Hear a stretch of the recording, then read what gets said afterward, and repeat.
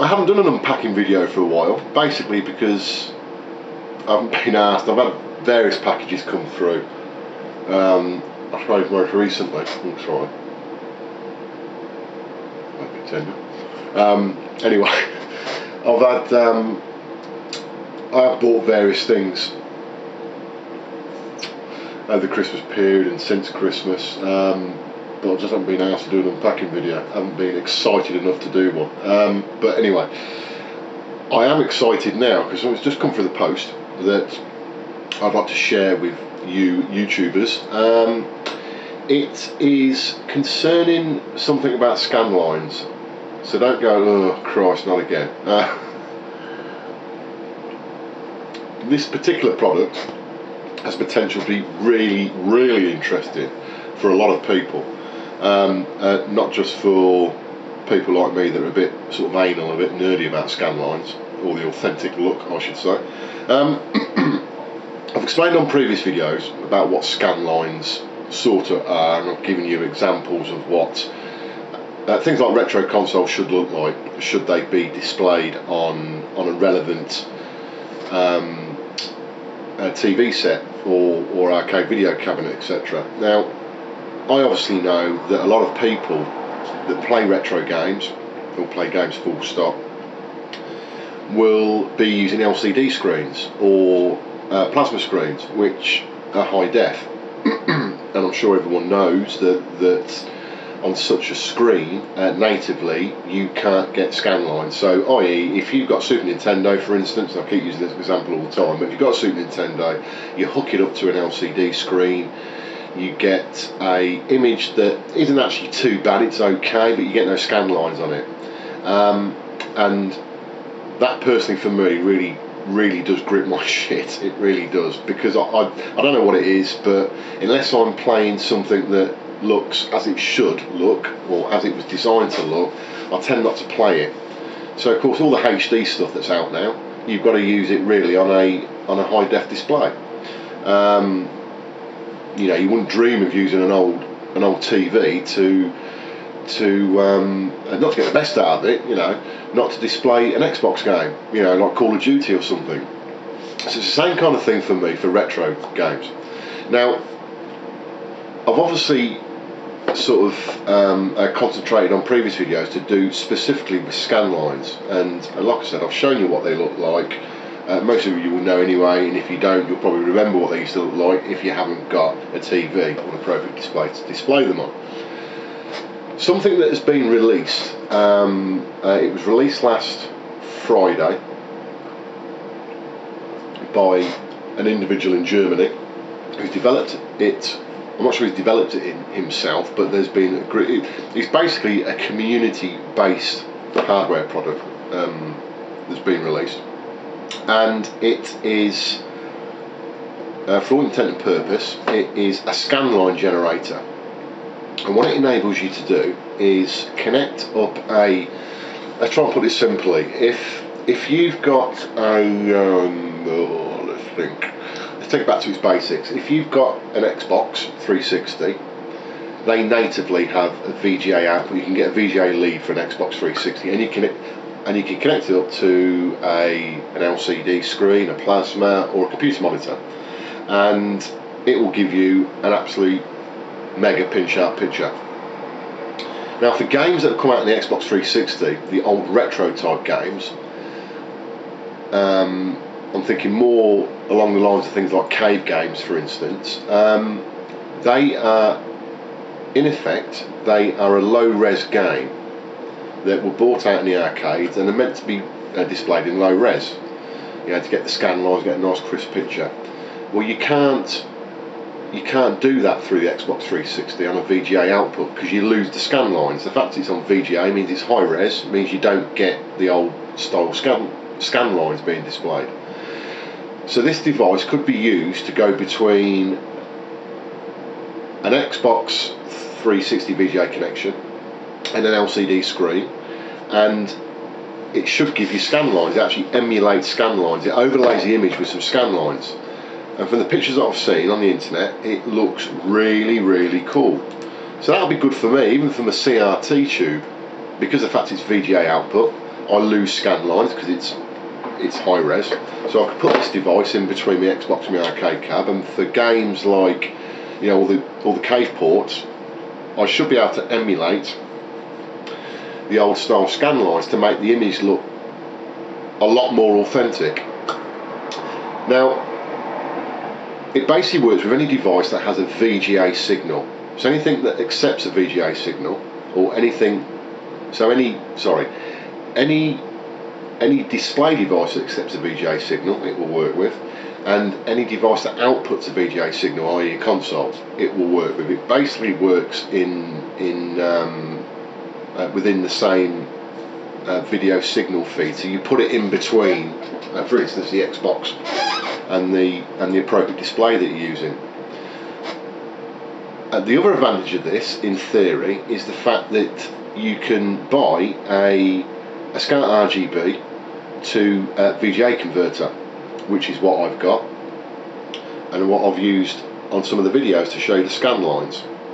Now, I don't need this device to connect to my arcade cabinets. It doesn't give me any benefit at all for low res consoles, because I can already have and reproduce scan lines natively. It's absolutely fine because I'm using a CRT tube, and the way I connect it all works fine.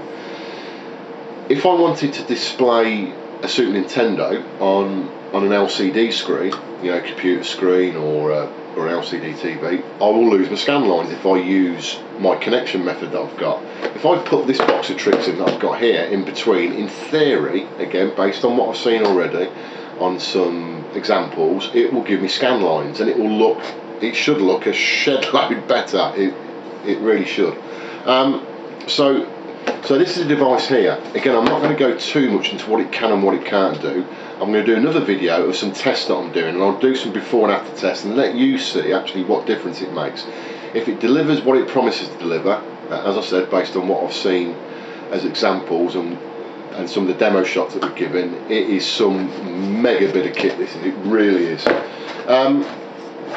Like I said, it comes from Germany. It was a very reasonable price in my eyes, because there are devices you can get already that do this, or do a similar, well yeah, do this, but they aren't cheap. You know, in UK currency, you can be paying anywhere between say from 150 quid for a second-hand unit up to a brand new unit for 250 quid, which is a fair amount of cash. This device costs a very reasonable, in my book, €49 including delivery.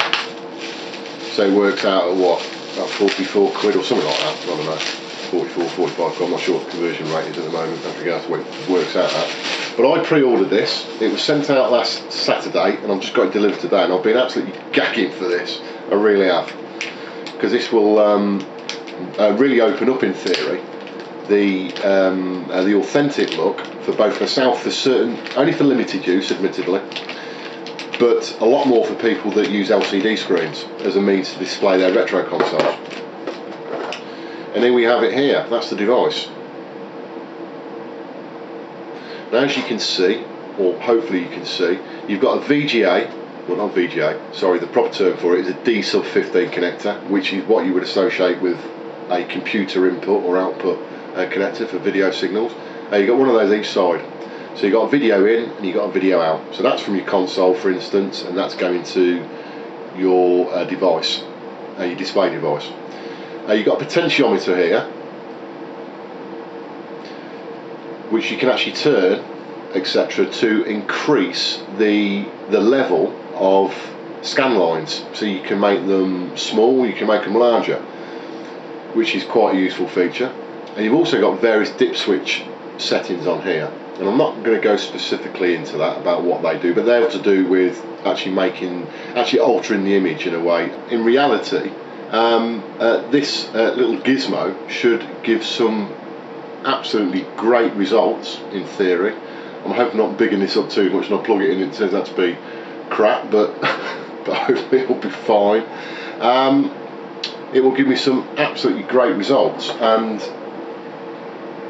to have a device that enables you to have Scanlines on a HD device, because this is really what it's meant for in many ways. You know, so you display it on an LCD screen and you can get the authentic scan lines. It should look really, really good. But like I said, I mean, the purpose that I've got it for isn't really for that. It's to do things really with my existing console collection I've got.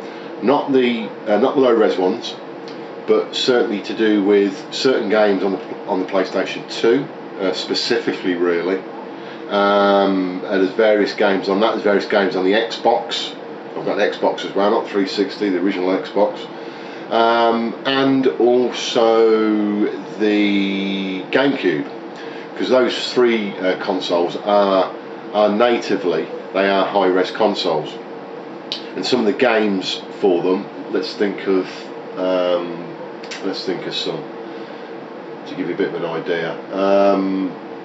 Oh Christ. Gradius 5. Take Gradius 5 for PlayStation 2. That is actually a high-res coded game. So you get a bit of screen flicker on there, and it's because it's interlaced. What I hope that this device will do will be to get rid of that screen flicker and also get me some proper scan lines on there. So it should look, I mean, it should look absolutely mint in theory on my CRTs, but you should be able to get a similar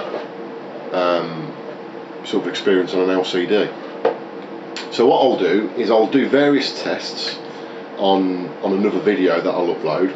Well, I'll actually construct it first, obviously, but I'll do some various stuff. Have a bit of a play around with this, see what I can do with it, and I will show you what it's doing on my CRT TV, and the difference it will make. Hopefully it'll be extremely positive. And then also showing you what it does on LCD screen, which I would imagine for the majority of people that are going to be viewing this is what you're going to be impressed by. So for a small sum in my eyes, it should be an absolutely fantastic product. You may need another box of tricks, an upscaler, but again I'll go into that as I do my video tests on this.